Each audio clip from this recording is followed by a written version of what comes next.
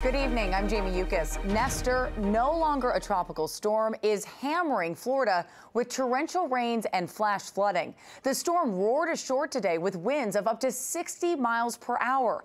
At least 2 tornadoes were reported. Many homes and businesses were damaged across the state. Hilary Lane starts us off tonight from St. Marks, Florida. Tropical storm Nestor swept into Florida last night with high winds, surging stormwaters, and drenching rains. Stormy conditions made travel dangerous. This stunning cell phone video captured fierce winds shoving a semi-truck into this SUV. Eyewitnesses say it was a tornado. The drivers were not injured. It just sounded like a big old train coming. A fast-moving tornado rocked this trailer park community in Seminole, Florida.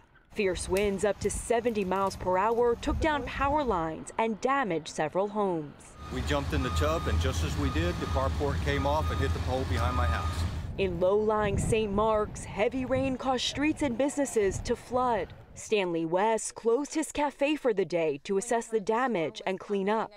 On this pole, he's marked the water level for each storm that's come through the area.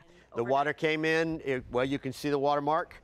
This is where it stopped, right about there in here. He knows it could have been much worse. Now that the storm has passed, how are you feeling? Great, relieved, very much relieved. A lot less cleanup than I thought what I was gonna have to do, and we just put it back together and go back to work.